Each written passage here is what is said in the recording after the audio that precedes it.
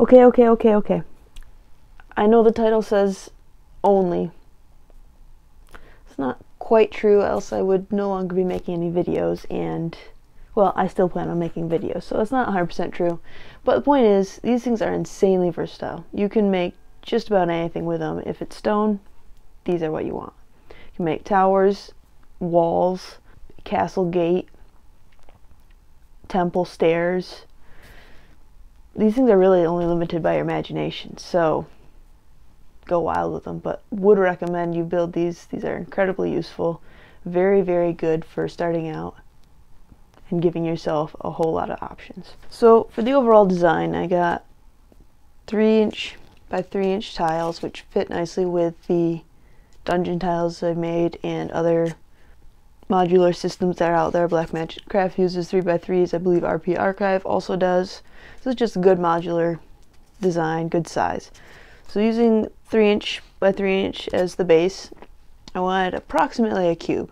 Now, this isn't quite a cube. It's about 3.5 inches tall, extra layer. But that way these stairs are 3 inches tall, which will work nicely with some other things potentially, depending on how you lay things out. Anyway, it's not super critical, but I decided to go with 5 layers. That'll get me pretty close to 3 inches, slightly over, since the foam that I have, it's 1/2 inch nominally, but it's actually closer to 5/8. So by stacking up 5 of them with a little bit of texture, it's pretty close to 3 inches tall. Each of these guys needs 3 3x3 tiles. I recommend that you cut out all the pieces as 3x3 tiles and not as 5/8, 1 1/4, 1 3/4, and I don't remember what this one is. If they all start as the same size, you're really just cutting 2 of them in half, or in chunks, and that way they are more likely to line up nicely instead of potentially one being too long and they don't line up right. So I would recommend cutting everything from 3x3 tiles. To do that, I cut about 50 3x3s. That got me, I want to say, pretty close to 18 of these. Might be a few more than 50 is what I actually did. And then actually, as I cut the strips, I beveled the edges. No need to do this right now. You can just wait till you have all the pieces cut and bevel all the edges at the end, but I just find that it's easier to just cut all the way down a long piece instead of constantly going through new pieces. I don't know how much time this actually saves, but it feels more productive, I guess, to me. When cutting these strips, I also did mark the easy to texture side. One side on foam is, I don't know if it's with the grain or without the grain, against the grain, but it definitely takes texture much better. So just marking that and keeping note of that definitely would be useful. That way you can make sure that the most textured side, the nicest texture, is on the side that you want visible. So I chose to put the nice textured side on the front of the stairs and the back, and that way I can orient these blocks so that that's most prominent. And then the sides aren't as nicely textured, but they still have some pretty decent texture. It just helps everything look more consistent. So once I had all my 3x3 tiles, I went ahead and worked on cutting the 2/3 of them into smaller pieces. So 1/3 of them I cut 5/8 of an inch off, and that gave me the top and second from the bottom layers. After cutting those, I went on to cut the second and third layer, which I cut off 1.25 inches from another third of the tiles, the 3x3 tiles. Once that was done, I went ahead and went on to adding the tile lines. So for the lines, I wanted a offset stonework pattern, as you can see here, where they're offset. If you'd like to look at some other designs, RP Archive has some where he uses 1-inch tiles and he just has 1-inch cubes marked out. Different look, but take what you like. So I wanted this offset stones, but with this, it actually has left and a right halves. If I grab some here, so if you take 2 that are the same setup with the little bit on the same side, when you put them together, no, that's not really, the sides look great, but on the back and front, these ones line up. Not a big deal, but I don't like it. So I went ahead and made some left and right hand pieces. So this one's got the little piece on this side, this one's got it on the opposite side, so they're mirror images of each other. That way when you put them together, they don't line up and they're nicely offsetted, matching the rest of the pattern, which I also think kind of helps everything blend together, look nice. So to do that, I needed to make sure that the middle piece and the bottom piece, they aren't reversible if you put it on the wrong side, because they have this little bit on the end. The other three pieces, if you put the little piece on the wrong side, you can just spin it around and it's good to go. So I will hopefully have an image here of what the left and right hand side pieces look like. But I went ahead and set my hot wire to a 5/8 of an inch depth and made all the little cuts. Just a slight divot really with the hot wire, and then I went ahead and put it at 1 1/4 inch and made the rest of the lines.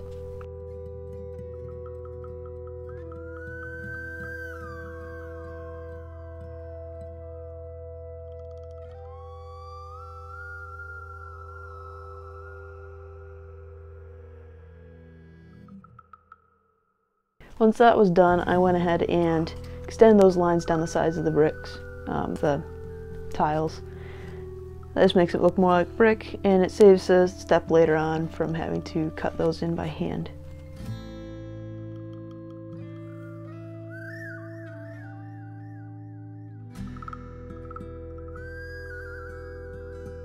At this point, if you haven't beveled any of the edges, definitely do that. Bevel them all. If you don't want to do this step, you can definitely skip it, but just comparing them, this one's got a lot sharper edges. It doesn't look as good. It doesn't look as realistic. This one's got some nice bevels between the stones too, which just really helps it blend with the other stonework. If you stack these, they blend quite nicely with those beveled edges. Once they're beveled, also take a rock or something hard and kind of rough. I use a geode and just texture all the surfaces. You might not technically need to do the bottom surface, but I think it keeps everything consistent, and little height differences can add up.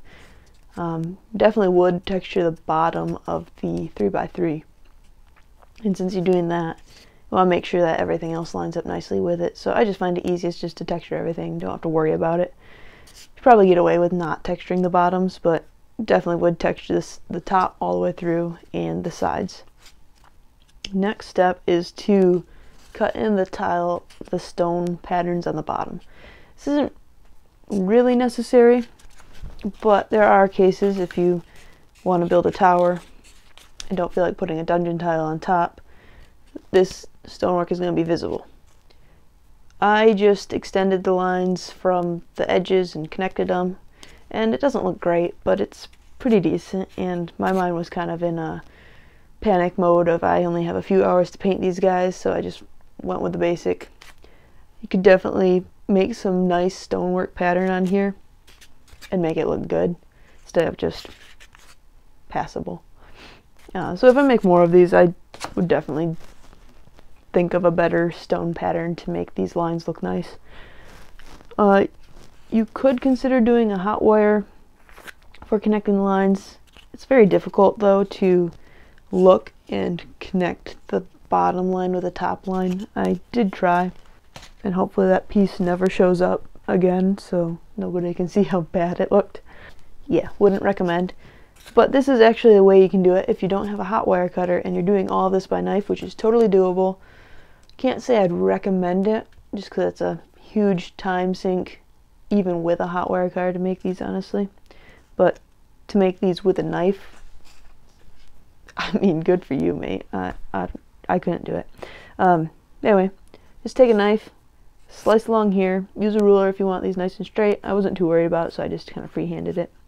Pretty decent at keeping relatively straight lines. And then take a pen and just bevel that cut. That makes it look a little bit deeper. It's not quite the same as the hot wire cuts, but it looks pretty good. Then you can go ahead and glue all the tiles together. I stacked them all up in a way that made sense to me, that I can just easily grab them and know what orientation they need to be in. So I just kind of stacked them up, used hot glue.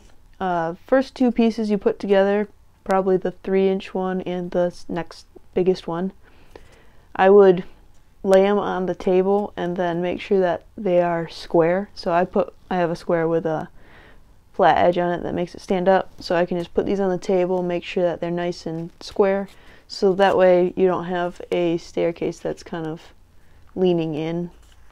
I'm just trying to keep everything as square as possible. It's not critical if it's not perfectly square, but you want it pretty close, especially when you have a lot of these making a larger structure. Little imperfections like that can really make everything a little off and not fit together super nice. Once everything was hot glued, it's on to the painting. So I just sealed everything up with a layer of Mod Podge mixed with black paint. I did top and bottom, all surfaces with the paint jobs, since these can be used in just about any orientation. Honestly, any orientation. And then once the Mod Podge was dried, I went ahead and gave it another coat of black paint, since the Mod Podge layer didn't have a super opaque coat. Just covering it with another layer makes everything nice and dark. Then I went ahead and added a dry brush layer of brown paint, which I think gives a nice muddy look, more realistic stone look. Stone isn't pure gray, pure black and gray and white. It's got some different colors in it.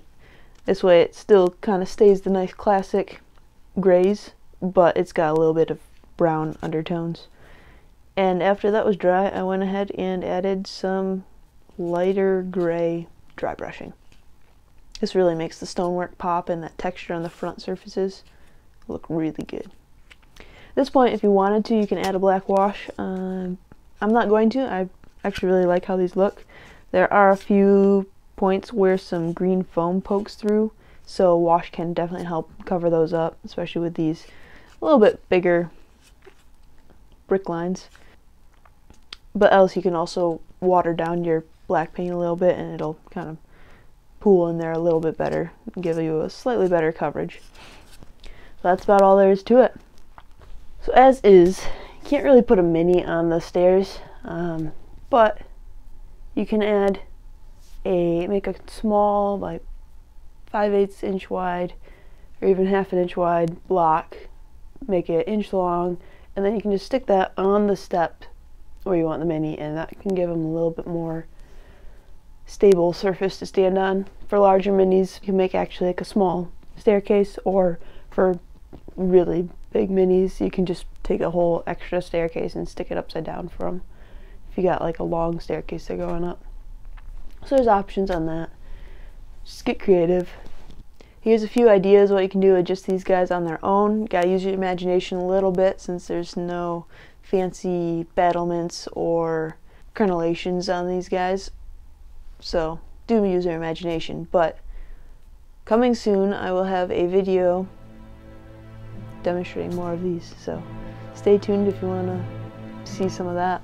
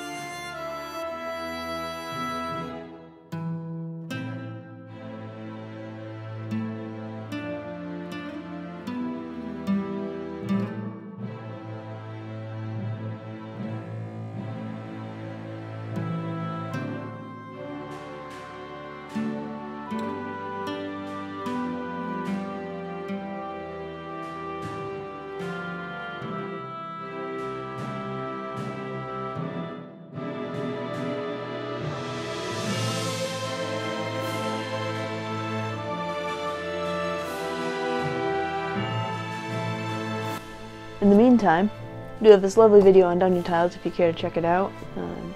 Definitely a good starting project, good thing to have in your terrain collection. For that, I'll see you in the future.